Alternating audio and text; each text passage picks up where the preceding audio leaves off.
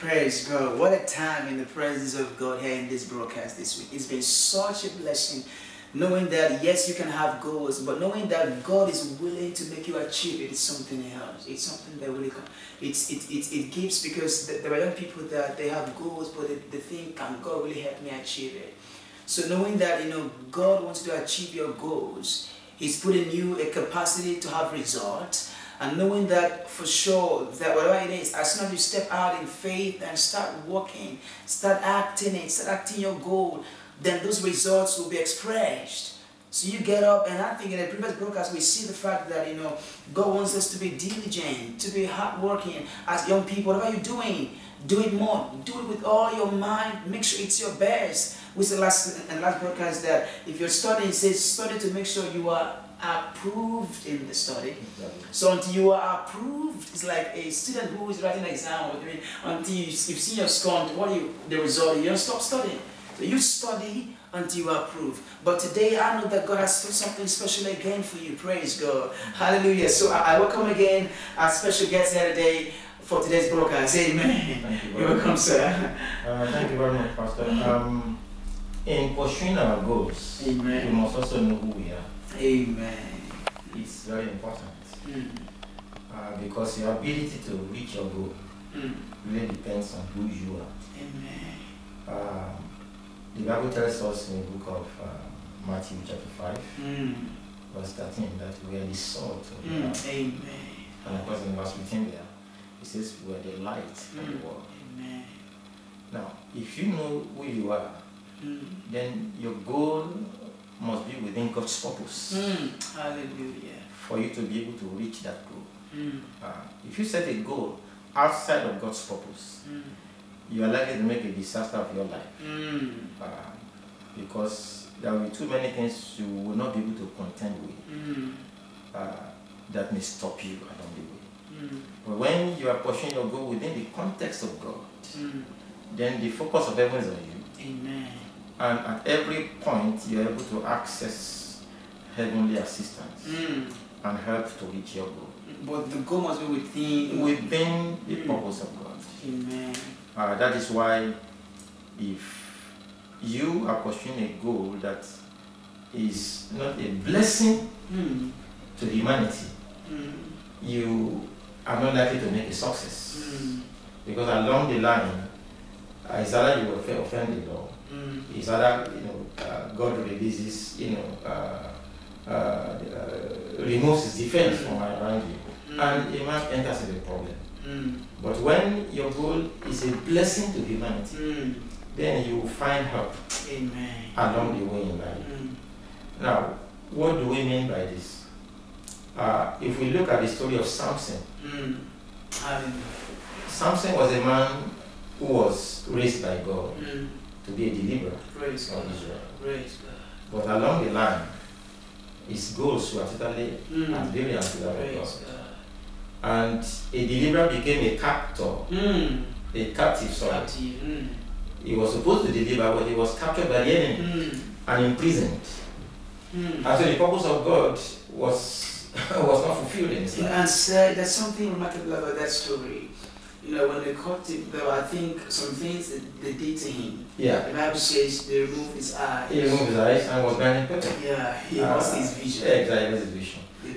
And there's somebody who was supposed to be the light of the world. Was supposed to show the way. Was supposed to deal with the enemy of Israel and show them how things should be done. But he could not fulfill that. That's because he left the environment of God. He removed himself out of the purpose of God and was pursuing a different purpose in life. And for the Bible says he became a caricature. He became an amusement. It's something like a man that when he comes, he causes amazement. Now begins to cause amusement. From amazement to amusement. So he was spotting for them. Another example is King Saul. King Saul, of course, also left the purpose of God and was pursuing personal agenda. And in the midst of it, God left him. And because God left him, he thought he was still a king, whereas he was no longer a king. Another king was chosen in his place. So if a man fails to realize who he is, and you are pursuing a purpose that is outside God's, you are pursuing a goal that's outside God's purpose, you are likely to be left alone. And when that happens, success will be far away. That goal will become a mirage. In fact, so entered diplomacy. Exactly. He enters the king's store with Agag. Exactly. God says, kill everything. Don't be a diplomat, don't be this. He left my God. Do you have a goal? I'm getting so blessed here. Are you pursuing it? Maybe you can sing, there are musicians out there, you can sing, you can do some things, you can play anything you do. But the truth is that if you live off the presence or the purview of God, when you live off, from off the plan of God and the purpose of God, because I believe that there is an intent in the mind of God to allow you to have that goal. Exactly. God has a plan, and so if you take your eyes off that intent, and then maybe want to go for selfish reasons or want to just go to get aggrandized by anything, then that means you are about to hit a rock. God will shut up the heavens. It will rain brass instead of rain. All God says, it will start raining brass instead of rain. Things will get hard. You lose all the contacts and connections. So God says, hey, make sure you stay within. I love what the Bible says, I think the 4th Proverbs, I think verse 23 and 24. It says, guard your heart with all diligence, for out of it are the issues. In other words, he says, God, stay within. He said, guard what you have. Guard your heart with all diligence. Make sure that you do everything you can to stay within the place of God. The first question God asked Adam was, where are you? Adam, where are you, Adam? He was in the same garden. He was in the garden. Why would God ask him, where are you? He said, Lord, I heard your voice walking, and he said, God knew that because spiritually God could not see Adam on that position of grace and dominion. Exactly. Even though he was in the garden, maybe you're in Nigeria, you are in London or New York. Yes, God says you're in New York. But God asked him, where are you? You are not in New York. You're not. You've lost that place. Even though he was in the garden of the blessing, he has lost his position in the realm of the spirit.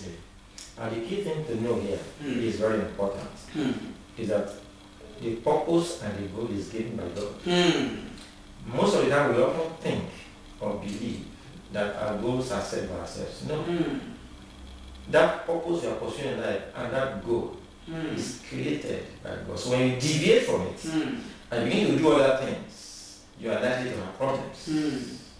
Now, the two characters that we mentioned, Samson and Saul, praise God. The purpose, the goal they were designed to pursue were actually crafted and planned by God. But when they decided to pursue personal agenda, outside that goal and purpose, they failed. So for everyone under the sound of our voice listening to us, when your mind is with God, and God has given you a purpose, a goal to pursue in life, stay within that boundary.